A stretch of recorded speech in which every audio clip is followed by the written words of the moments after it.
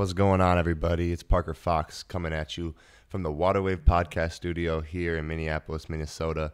I'm so excited to bring y'all episode 1 of my new podcast called The Double Down Podcast, presented by Waterwave. This podcast is special to me because it's all about the journey that us as athletes take, overcoming adversity and just dealing with things that come up in your life and how you approach them mentally, emotionally, and physically. Today's episode is just an introduction. It's the start of this whole thing, and it's super exciting for me. We're up here early in the morning getting this thing filmed at the Waterwave Podcast Studio, and I'm just excited to get this thing going. It's been a long time in the works. You know, we've been thinking about this idea for a long time, so I want to give a special shout out to Waterwave for making this thing happen here in their podcast studio. You're going to see me a lot more here in the studio. You're going to hear me on the mic on all platforms, and I'm just excited to get this thing going. So I want to start out with an intro about myself. For you guys that don't know me, my name is Parker Fox. I'm from Matamidi, Minnesota, and I am a current basketball player at the University of Minnesota, where I am in my 6th year. We're going to explain all that kind of stuff later, but going to start at the beginning. Who I am. You know, I grew up in Matamidi, Minnesota, 20 minutes east of the cities, in a really loving, awesome family. Grew up playing all the sports, grew up cheering sports, grew up, just being a part of sports. Sports have been in my life my whole life, and I knew I wanted to play sports at a very young age, but it wasn't until high school until I really got serious about sports, and specifically basketball. Basketball was something I fell in love with at a really early age, but it didn't really develop into something very serious until about my junior year of high school. I knew I loved the sport growing up, but once I hit my junior year, I was really able to, expand and grow and tune into my true love and passion for the sport. Once I kind of found that passion, I just put the work in. Had a really good junior year, went on to have a pretty good senior year, and then from high school, I committed to Northern State University in Aberdeen, South Dakota. For those of you that don't know about Northern State University, it's a Division II university in South Dakota with a rich basketball history, with a rich environment, with crazy fans, with a lot of basketball culture. So I was super excited to go to Northern, but Northern was just kind of part of my first journey in this basketball world. Like I said, I knew I wanted to play basketball, and I knew basketball was something that was going to be there for me for hopefully the rest of my life, whether it was playing the sport or whether it was working in the sport. I knew basketball was going to be something that I love to do, and it was going to carry me throughout my life. So I attended Northern State, where I graduated from Northern State in 4 years. In my last season at Northern State, I was an All-American, an academic All-American. I was first team All-Conference, Conference Player of the Year, and I was able to have a really great last year at Northern before I decided to enter the transfer portal. For those of you that don't know what the transfer portal is, it's basically a website that you can go into, and teams can recruit you again. So basically, you're kind of a free agent in the NCAA realm. And when I decided to do that, it was kind of a whirlwind of emotions and excitement. And I heard from almost every single school in the country, and I was just incredibly blessed to be able to be a part of this process with all these coaches and talk to these amazing basketball names and basketball minds. And it was honestly just kind of a blessing for me because I love the sport. I loved all aspects of the sport, and I got to learn through coaches, and I got to learn through film. And so I spent my time just researching and trying to figure out what my next university was. And some people will say, well, you went to Northern for 4 years. How did you, still have eligibility? My first year I redshirted, so I got that year back, and then COVID gave me a year back. So I'm sitting in the transfer portal with 2 years of eligibility, which makes me a pretty high target. I was listed on ESPN as one of the top 100 transfers in the country. I was a highly sought after guy in terms of, getting to the next university, and that's where my journey kind of starts. So I released that I would be committing to the University of Minnesota, my dream school, somewhere I grew up cheering. University of Minnesota is 20 minutes from where I grew up. So I just couldn't turn down the University of Minnesota. My recruiting pitch from Coach Ben Johnson was, imagine going somewhere else and thinking about what it would be like if you were at the University of Minnesota. And when he said that, I couldn't go anywhere else. Minnesota's my home, and I'm super proud and honored to be able to, rep the University of Minnesota. But this is where my journey really begins, and this is where the podcast really begins. The podcast isn't about where I came from in terms of school and basketball. This podcast is all about adversity and fighting through adversity. So I committed to the University of Minnesota, and then a few short days after, I was working out in basketball practice.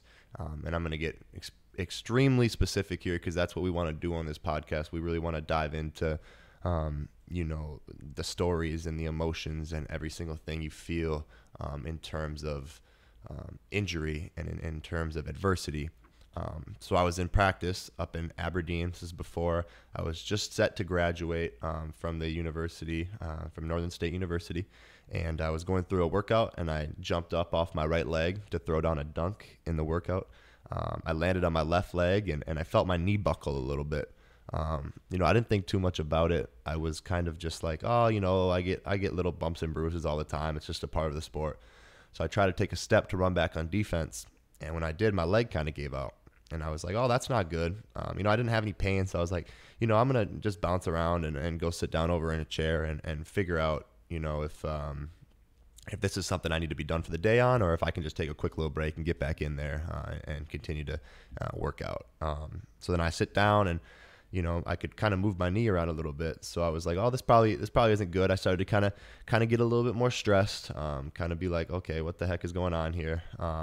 So I asked my coach if I could hop in the car and head over to the training room. So I hopped in the car with my coach, my assistant coach, and we headed over to the training room. I was actually super not really worried. I was feeling really good in the car, and I feels like, oh, I'm going to be all right. This is going to be good. I'm going to be all right. The trainer's going to look at it. We're going to put some ice on it. I'm going to be able to work out and lift in the morning. So I get to the training room and I can walk perfectly fine. So I was like, if I can walk fine, I'm going to be all right. I'm a type of guy, super optimistic kind of guy, glass half full kind of guy. And I was like, I just committed to Minnesota. I'm on top of the world right now. Nothing could bring me down. Nothing could, make this day worse. I'm a Division I basketball player now. Like I quote unquote made it to a point where, people know my name, and I'm super excited to put myself out there and show the world what I can do. So I get in the training room, and my trainer is like, what the heck happened? Like, what were you doing? I was like, oh, I was just working out, just landed on my leg. Can you just check it out? So they did this test that, probably a lot of my future guests will talk about. It's called the Lockman's test. It's a test to see if your ACL is intact. So they did this test to see if my ACL is intact, and the trainer didn't say anything, which kind of made me a little nervous. I didn't really know what exactly that meant. And he called over another trainer and he's like, hey, could you come take a look at this? And the other trainer, she came over and she took a look at it and felt it out. They had a conversation, and this whole time I'm starting to get a little nervous. I'm starting to have some feelings in my head like, okay, this could be something more than just a little tweak. This could be something that I might have to, really be serious about. So they told me, they got together as a group and they came back and they told me, we think you tore your ACL. Man, it still gives me shivers to this day. Just being where I was at and, where I planned on going, and, the emotions flooded me. It's honestly still hard to talk about to this day, but the emotions just came over me, and I grabbed a towel and I put it over my face, and I just took a minute, and not knowing what to feel or how to feel it or why I was feeling it, but the emotions just ran over me, and I sobbed for a good amount of time. I was able to be consoled by my trainer and be told that this isn't for certain. They want to go get an image. They want to get an MRI and make sure because you can't exactly tell until you go in there with professional machinery and see that the ACL is actually torn. So I headed over to the hospital with a pretty good mindset. I listened to what the athletic trainers had told me, but at the same time, I was like, I've heard of miracles before, and maybe, this is just a quick little fight to show me how real this is, but I'm going to be all right. So I sat down in the MRI machine and put the headphones on, and for those of you who haven't been in an MRI machine before, it's a very loud machine, and it's, pretty daunting. It's a pretty scary machine that you have to sit in for about a half hour, and you can't move. So that whole time I just sat there thinking, what is this going to be? What does this entail for me?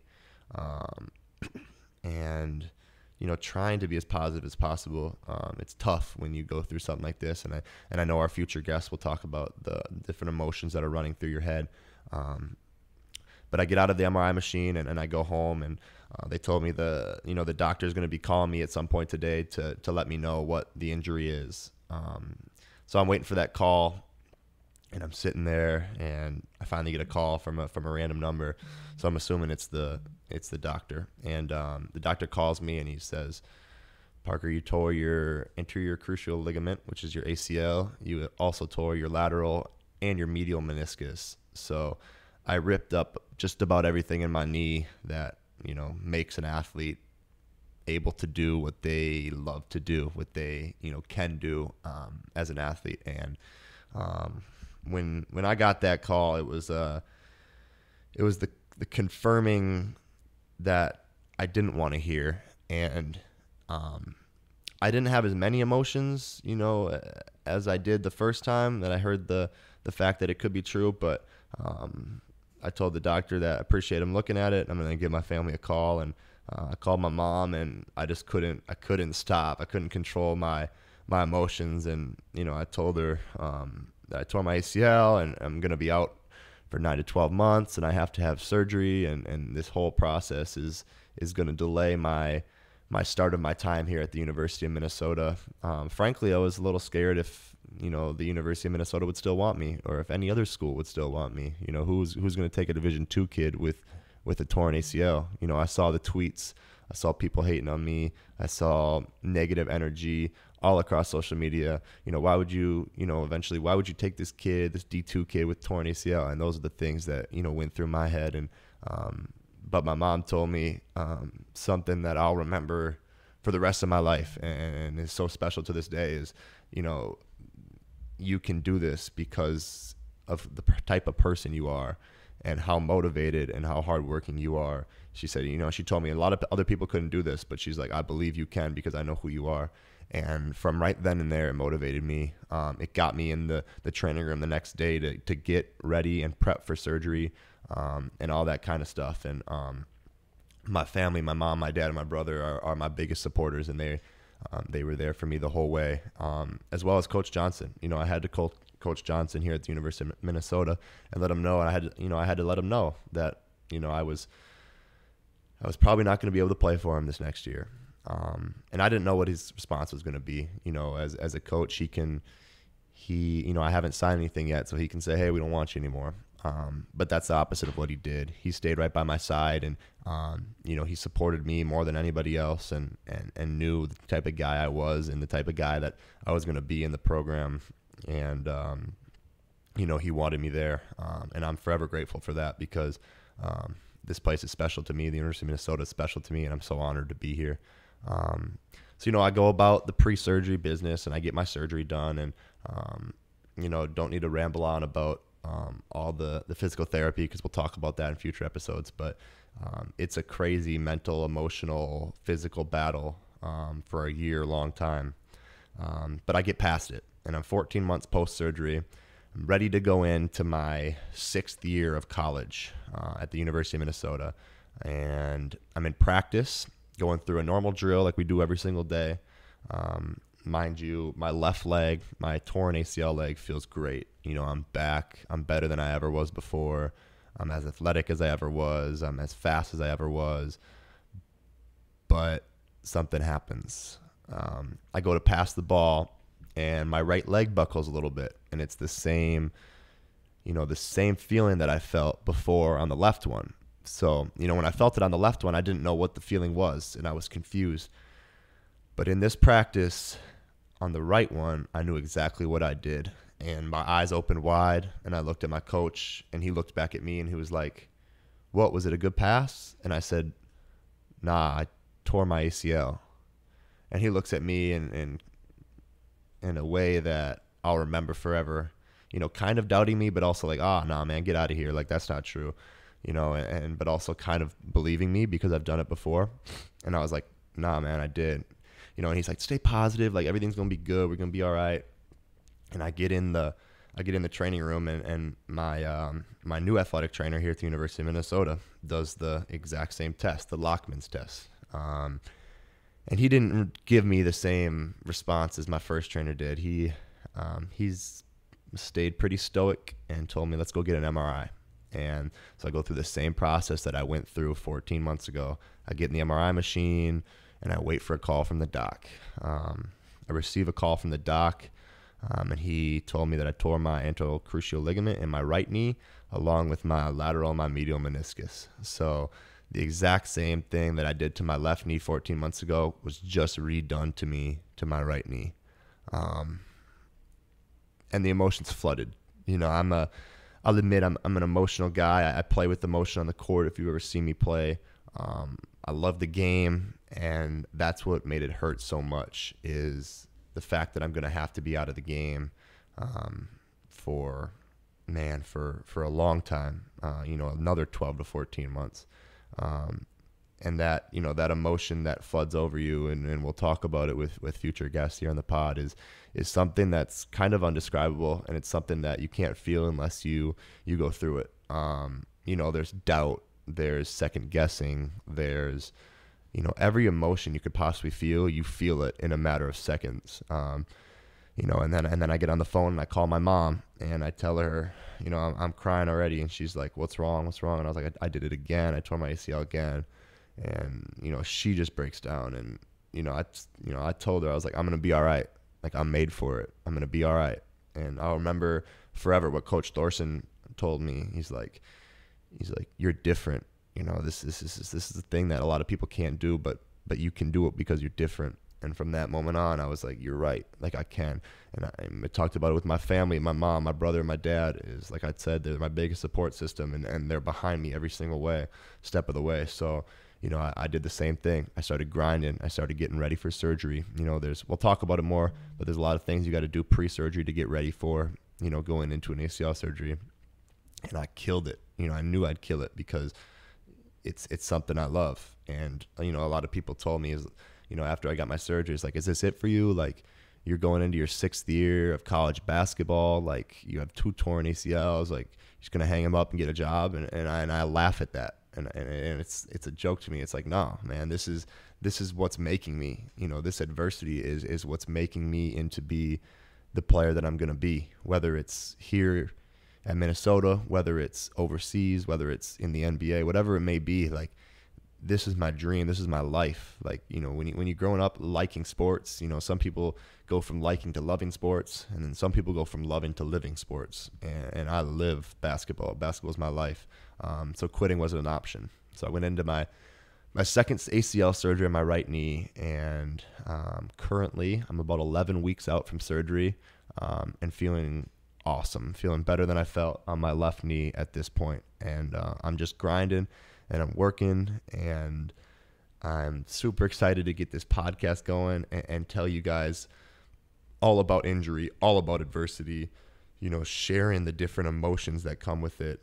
We want to dive into a real mental, emotional side on this podcast with our guests. And, obviously the physical side is brutal. I lost 30 pounds, both surgeries. I lost all muscle in my leg. You lose everything. You lose all your athletic ability. So the physical side is brutal in terms of, fighting it back and getting it back up. But, we on this podcast and the Double Down podcast, we want to focus more on the mental, emotional side and what athletes go through in terms of feelings. A lot of times in our sport, a lot of people think we should just be out there playing the game and doing it for the entertainment purposes. But, we're humans, we're people, we are men and women in this sport that, whether it's basketball, whether it's football, whatever sports, we're going to have a lot of sports on the pod. But we feel things and we have emotions that come through, not only when you're told that you have an injury, but the process of the injury itself. I'll share a story, for example, on my second surgery. It was about 6 weeks in after surgery, and I was working on bending my knee. So when you come out of surgery, you can barely bend your knee and you can barely straighten it. It just kind of stays there flat. So 6 weeks after, you're working every single day to bend it, and I could bend it to about 100 degrees. And I remember bending it up to my butt, and it just being painful, and I just broke down. And it wasn't the pain that broke me down. It was all the thoughts and emotions that ran through my head. It's like, oh man, I got to go through this 12-month process again. I got to fight my ass off every single day to get back. It's the overwhelming sense of, how hard this task is, but people don't understand it. The outside world doesn't see the little work you put in, but at the same time, you don't want them to.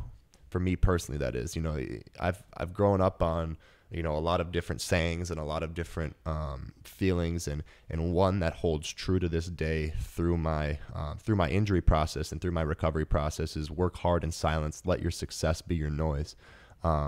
So that's my biggest thing that I focus on, is when I go into the gym and when I'm with my trainers and my therapists and my athletic strength conditioning coaches. Like, I'm working my tail off because I know where I can go and I know what my success can bring me. And that motivates me every single day. So that's kind of the last story on my injury story. But the guests are going to share theirs. I'm going to also tap in with them. But this is episode 1 of the podcast. Just wanted to come on and give you guys a little introduction. I also want to take a quick pause to mention that we are looking for athletic themed brands and companies to support and help grow the pod with me on my new podcast journey. So if you are interested, make sure you reach out to me through all my socials. They'll be found on the descriptions and on the screen and all that kind of stuff. But you can find me, Parker Fox, and the Double Down podcast. And if you're interested in supporting the pod, we would love that. But I'm just going to wrap up with future guests. We got next week, we have a special guest. I'm not going to name it yet, but we have a super special guest, a guy that's super close to me, a guy that's super close to the University of Minnesota. And we're super special to have him on episode 2 of the podcast. So if you're hearing this now, make sure you have your notifications on, you turn that bell on, and you're ready for episode 2 of the pod, because it's going to be a really special story, a story that is kind of similar to my story. But yeah, so that'll be episode 2. It'll come out next week. And I just want to wrap up with thank you to everyone who made this possible. This is only the beginning of a journey that I hope lasts for a very long time. This is something that I'm passionate about. I'm passionate about getting on this mic, telling my story, and motivating the next group of people that could possibly go through an injury that seems like is the end of the world. But I assure you it's not. I assure you it's not the end of the world. It's just a part of your journey. It's just a part of your story. And I know that adversity makes a human stronger, because I've been through it not only once but twice, and I know how special it can be when you're done with it, when you overcome it. So like I said, this podcast is all about emotion.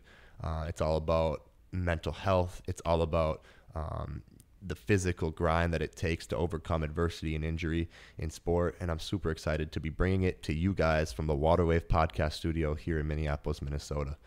So with that being said, I'm signing out on episode 1. It's been your boy Parker Fox and the Double Down podcast, and I'm so excited to start this journey with you guys. Peace out.